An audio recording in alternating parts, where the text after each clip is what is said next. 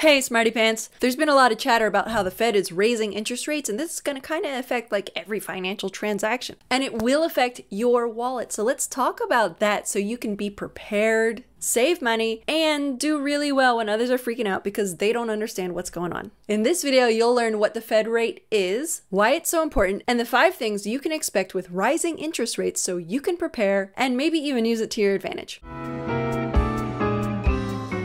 What happened is that the Fed raised its benchmark federal funds rate by 0.25%. Yeah, I know, but it's important and I wouldn't waste your time with this stuff if it wasn't important. So follow me here. The federal funds rate is the cost for banks to lend money to other banks. Thus, all other interest rates are based on this one interest rate. Your credit card, your car loan, your mortgage, your savings account, anything with an interest rate is going to be affected. It's kind of like if Beyonce or, name your pop idol started wearing neon lipstick, everyone else would do so because she sets trends. Yes, I just compared the Fed to Beyonce. The Fed is looking at raising interest rates 6 more times this year, so whatever happens to your accounts now is just a shadow of what is to come. They've signaled, and this hasn't happened yet, but they've signaled that this is going to happen, that the interest rate will be about 2% by the end of the year. So now that's like Beyonce is wearing neon lipstick, neon nail polish, she's got neon jewelry, maybe she's even got purple neon hair, which would look amazing. And everybody else is also rocking all that neon because she started it first. Now they're doing this to help calm down inflation. Inflation is super complicated, but this usually works by reducing spending and borrowing and increasing savings. So if you've been hard hit by rising prices due to inflation, this should help you save money. And before you go thinking that a 2% interest rate is insane, here is a historical graph of the effective federal funds rate. I know, I say such sexy words, they're going to take me off this platform. The interest rate was about 2% pre-pandemic. See how in the past few years it's been bonkers low? Yeah, it's going to be fine. 2% isn't that much. As you can see, when you look at the effective federal funds rate over the past 70 years, it's been all over the place.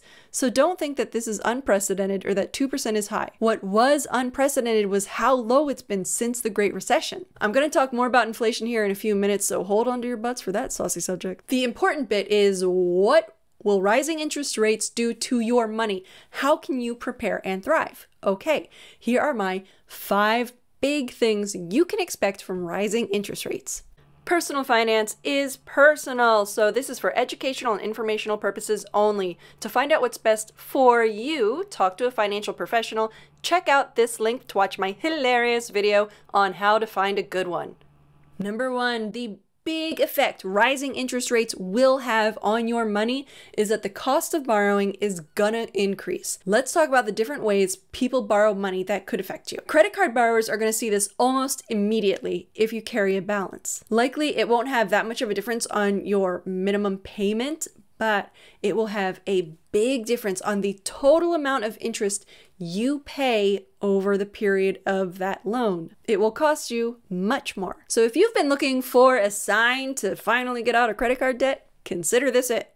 The cost of home buying is also going to go up. Unlike credit cards, it takes much longer for the Fed rate to affect home buying costs. And you may be saying, big freaking deal, I've been priced out of the market for years now, what do I care? Well, the increase in the interest rates should actually slow down how fast the housing market is appreciating. And that may be good or bad depending on whether or not you are buying or selling. For student loans, this doesn't affect any loans you currently have with fixed interest rates. New loans or loans with variable interest rates, however, may be affected. Congress will set the 22-23 interest rate in a few months, so we won't know about federal student loans until then.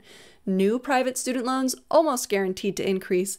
Variable private student loans, I would put good money down that they will all increase. If you have a HELOC, a home equity line of credit with a variable interest rate, you're going to be paying more on that loan. You may want to consider either pay it off or see if your bank will convert it from a variable loan to a fixed rate HELOC. Not all banks offer this. Basically, if you have a variable interest rate on anything you'll be paying more in interest as the Fed rate goes up and up. The second effect rising interest rates will have on your money. You will need a higher credit score in order to borrow money.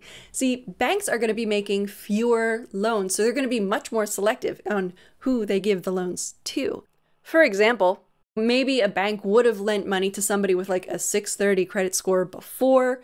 Now, they won't lend money to anybody with like below a 680. Every single bank has different lending standards.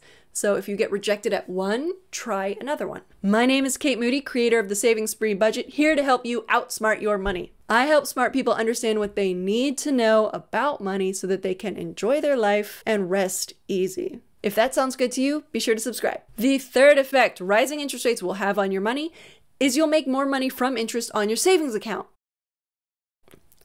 With this caveat, that is in normal times, and God knows that we are in anything but normal times. Because the thing is, savings rates are at their highest since World War II. So banks don't really have much of an incentive to get you to save more money. So they might not actually increase their savings account interest rates. We'll have to see. But a very safe savings vehicle, the CD, almost assuredly will increase the interest rate you get on them.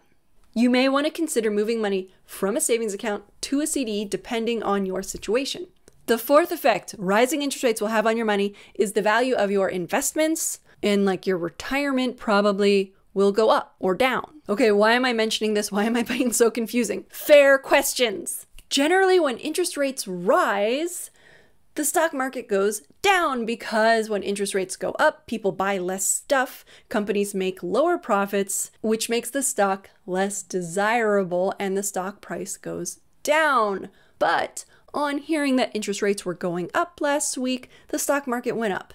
So over the past few years, the market has not been reacting to changes in a way that history and economic modeling would think that it should react. Either way, whether the market goes up or down, the reason I am including this is so that you do what Jill Schlesinger recommends in her book, Dumb Things Smart People Do with Their Money, and you just stick to your investment plan. Whatever plan that you had when you started investing, stay with it. If you said that you're going to invest $100 a week, keep on investing $100 a week. If you said that you were going to sell X stock when it hit Y amount, sell X stock when it hits Y amount. Just stick to your plan. The fifth effect rising interest rates will have on your money is it should lower inflation. But I would be remiss if I didn't also mention that there's a possibility it could cause a recession. So like, yay, cost of goods is going down. But inflation is super complicated. Consider it like trying to forecast the weather 2 weeks from now. Yeah, we know what the weather is doing globally at this very moment, and we know historically what happened at that time period. But, you know, a butterfly flaps its wings in Indonesia and there's a blizzard in Peoria. The future's uncertain. And there's a lot of things that go into inflation. So although raising interest rates usually cools down a market, rising interest rates too fast can cause a recession like it did in the 70s and 80s. That's genuinely scary and something to watch out for, sure. What you need to know is that our inflation has very different causes than the inflation of the 70s and 80s, when the Fed rate went bonkers. So yes, recession could occur, but let me be very, very clear. I don't think it will occur. I'm not a PhD economist or anything like that. The reason I say this is because the Fed has learned a lot from history. They have access to a ton of data and to the very smartest economic minds in our country right now. That said, they're humans, they're fallible, and the future is a vast unknown. I recommend the New York Times podcast, The Daily, from Wednesday, March 16th, 2022, titled Inflation Lessons from the 1970s. Like I said, I don't think that there will be a recession, but I would be remiss if I didn't at least mention that possibility to you. Okay, my prognostications for your money. It's going to cost more to borrow, so if you're looking at getting money in the near future, maybe get it in the sooner future. Or if you have any kind of variable loan, maybe think about trying to convert that into a fixed rate loan. 2, you'll need a better credit score in order to borrow money. 3, you'll make more money from your savings account. Probably. 4, stick to whatever financial plan you had when you started investing. And 5, inflation should go down so your dollar will go further. If you want help saving more, stressing less, taking control over your money, check out my 24 easy money moves down in the description. Thanks for watching. Cheers!